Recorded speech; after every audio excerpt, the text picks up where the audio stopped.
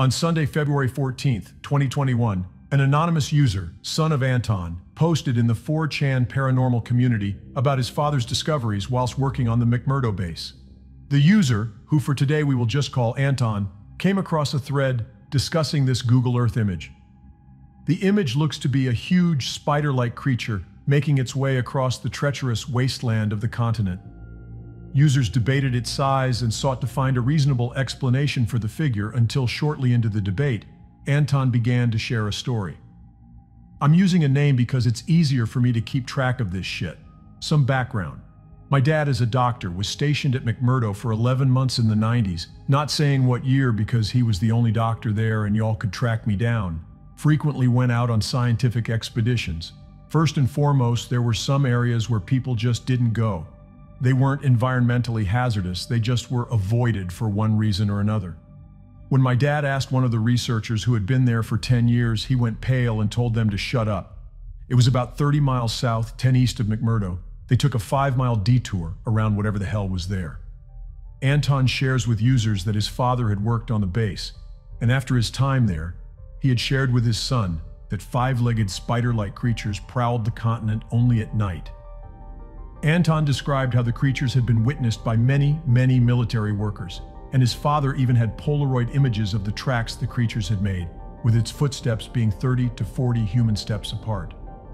But all of the workers had been scared into silence. Anton told the thread how on one occasion his father, a doctor at McMurdo, had attempted to find out more about the mysterious creatures.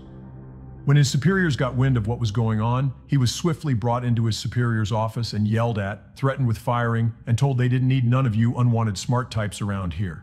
From then on, Anton's father kept his questions to himself, for fear of what would happen if he spoke out. One day, Anton's father was called to treat a man he had never met before.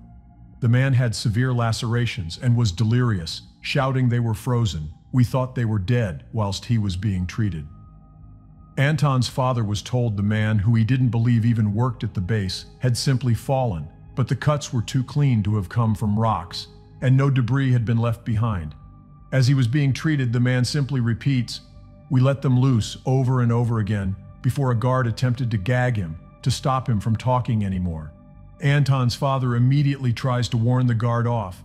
The severity of the man's injuries meant that he was reliant on an oxygen mask, and gagging him would mean a certain death. After that, Anton's father was escorted out and locked in his quarters until the injured man had apparently left the continent. As Anton was posting, users began jumping onto the thread, demanding to see any kind of proof of what Anton was saying. Anton responded by posting images of a plaque his father had received, which indeed confirmed he was there. As well as this, Anton said that his father had logged a lot of information on a computer, which he believed was still in the house. Hours later, an image of a computer, an Apple II, was posted by Anton, who had another story to share. Anton then told users how on one occasion his father had been out in the field driving with some colleagues when they hit something.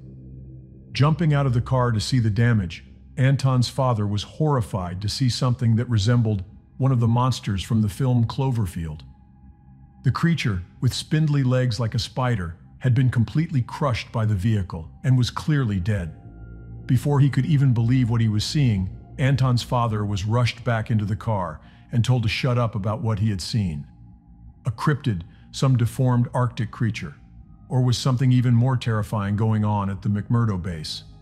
According to Anton, the death toll in Antarctica was much larger than people would assume. Anton's father would tell his son about the devastating conditions some people would die in, ripped apart limb from limb and left in the snow to freeze.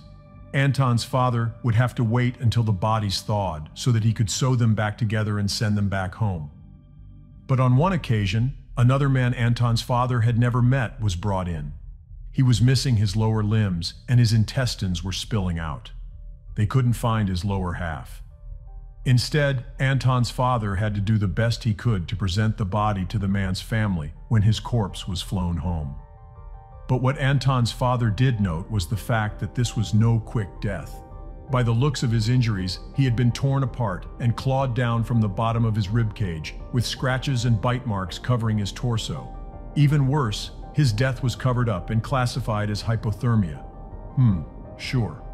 By this time, so many unidentified men had been brought before Anton's father. So many unknown men in such a small area. He questioned why it appeared these men, or Arctic warfare officers as they were called, were being shipped en masse to die. But of course, he couldn't say anything. Instead, he was forced to keep his head down and mouth shut. Arctic warfare officers weren't the only groups of people dying in horrific ways and being presented before Anton's father. Researchers were too. One time, whilst working on the body of a researcher, he struck gold. Inside their pockets was a journal. The journal contained deeply detailed diagrams and descriptions of animals that just didn't exist. What was going on? Fed up, Anton's father cornered another researcher, book in hand, and questioned her. She stiffened up and refused to answer anything. Hours later, Anton's father was given a final warning: shut up or get out. He was threatened with being sent back to America once again. Undeterred, Anton's father waited until his base commanding officer was out one day and took his chance to rifle through his things. He found hundreds of documents detailing operations that had taken place, excursions and experiments happening over and over again with detailed results. The base had been used to create and perfect military-grade animals to be used in warfare, and Anton's father had been an unwilling participant in everything. Suddenly, officers broke into where Anton's father was and detained him. He knew too much. He had to go. Anton's father was days away from being shipped back to the US, and knowing that his time was up, he spent every last second that he had on the continent, collecting evidence and testimony.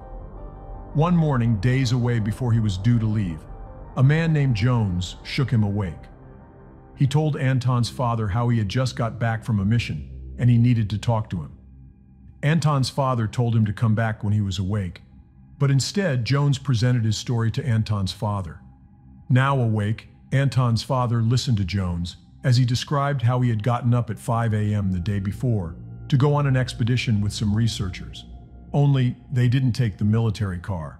Instead, they took a truck with an M134 minigun on it, along with tens of other weapons.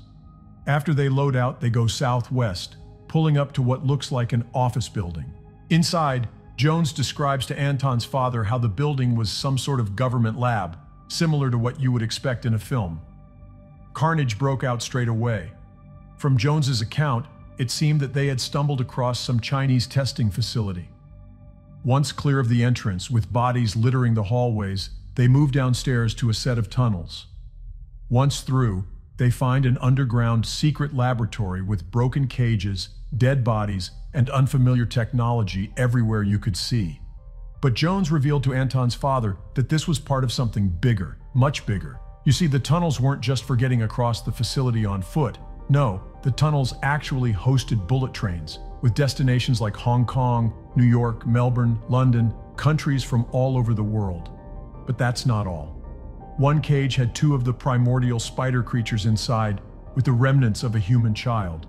The creatures were being fed with children from all over the world. The Chinese base was being used as a human trafficking ring, with the victims ending up as dinner for what seemed like man-made creatures of warfare. Jones told Anton's father how it took them over 18 hours to clear the facility. Users questioned Anton some more, and he told them how his father believed from various accounts and eyewitness testimonies he had collected the creatures that have existed for millennia. Frozen from the Ice Age, they had been slowly brought back to life through various DNA technologies and biologically altered. And with that, Anton's father was sent back to the US. He was court-martialed for his crimes of snooping too much in the base, but according to Anton, as he had never signed an NDA, he was free to go. The knowledge was buried until his son shared all of that on February 14th, 2021. After recounting his father's story, Anton left the thread, promising that he would get professional help to recover the hard drive on his father's Apple II and prove the terrible events going on in the hidden continent. To this day, Anton hasn't posted again.